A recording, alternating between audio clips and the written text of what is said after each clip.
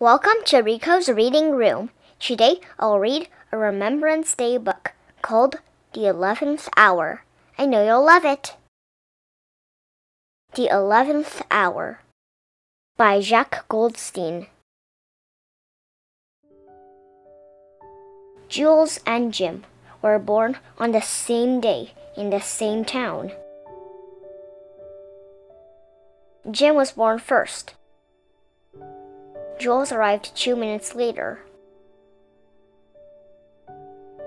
Jules and Jim soon became best friends. They liked the same things and they played the same games.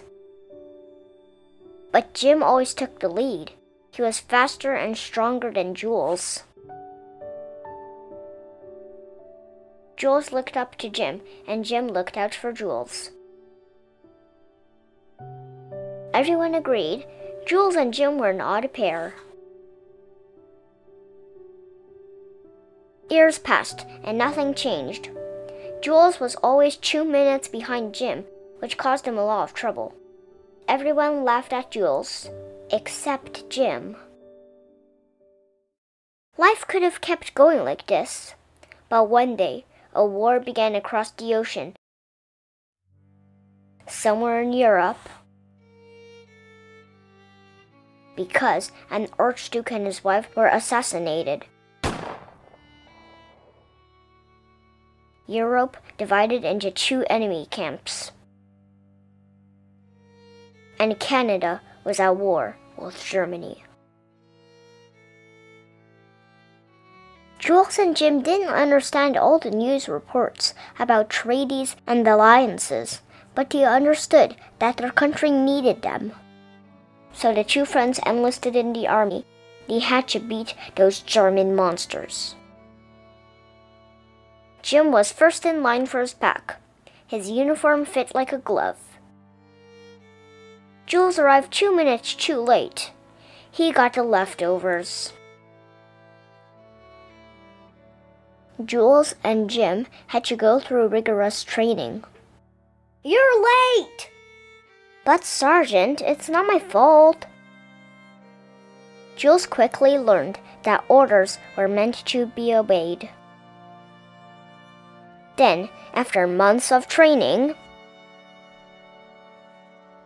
they left for Europe. Jules showed up 2 minutes late. "This boat is full. You'll have to take that one." "But that's an order." When they finally arrived in France after more training in England, the Canadian soldiers received a jubilant welcome. They left for the front lines right away. Jules and Jim had imagined war to be full of epic battles and glorious charges. They were surprised to find muddy trenches surrounded by barbed wire instead. They saw action almost immediately. Huge shells fell like rain for hours. Then, after a lull, the Germans attacked on foot, but the Canadian soldiers pushed them back with machine guns. Then the Canadians began shelling the Germans. Before long, it was time for the Canadian attack. The soldiers knew running toward the enemy trenches was madness, but they had to follow orders. The attacks often ended in failure, and the soldiers who were still alive stumbled back to their trenches. They would hide there until the next attack, and then it would start all over again. Over the top and back, over the top and back. Life in the trenches was difficult, except for a few rare moments. The soldiers always had wet feet. They were covered with lice, and the trenches were full of rats. Jules became very good at catching them. The soldiers started to look like cavemen. Sometimes they took German prisoners, and to Jules and Jim's surprise, they didn't seem like monsters. They were kind of pitiful. Deep down, Jules and Jim envied the prisoners a bit, because for them, the war was over. But for the two friends, the slaughter continued with the weapons that were more and more terrible. Fighter planes, poison gas, tanks. The war was like a huge cauldron that kept devouring men. As the war dragged on, life away from the front lines became more and more difficult. Women had replaced men in many jobs, including at munitions factories, which were open around the clock. Handling the explosives turned their skin yellow. At the front, Jim was always the first to attack.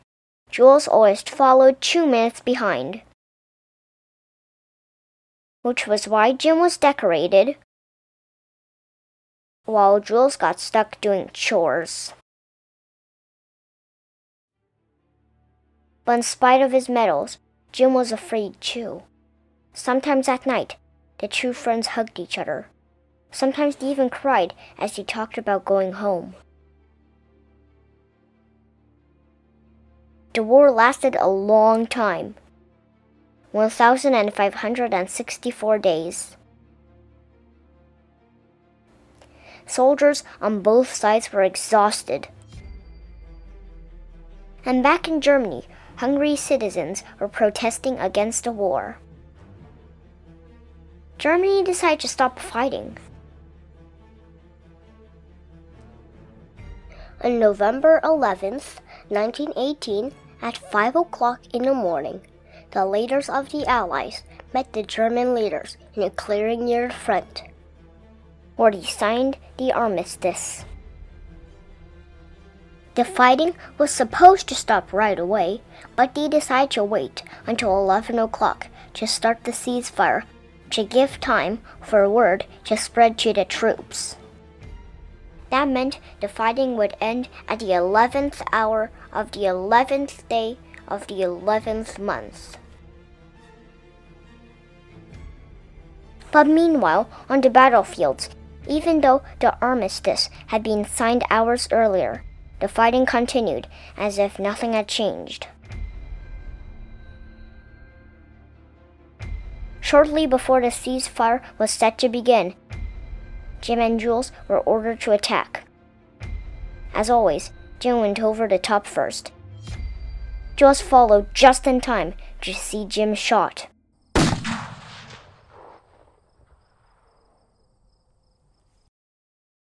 It was 10:58, 2 minutes before the war ended. Jules did everything he could to save Jim, but his friend died in his arms. It was the end of the war. And it was the end for Jim.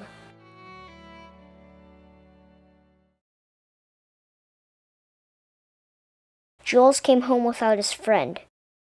He found it hard to live a normal life again. He couldn't stop thinking about Jim. Returning to civilian life was not easy. Jules tried all kinds of different jobs. In the end, he became a watchmaker. Jules' watches had one odd thing in common. They all ran 2 minutes slow. In memory of George Lawrence Price, the last Canadian soldier to die on November 11th, 1918. He was killed at 10:58 a.m., 2 minutes before the Armistice ended the First World War. The end. If you like my video, please hit the subscribe button down below. Thank you. Have an amazing day. See you soon.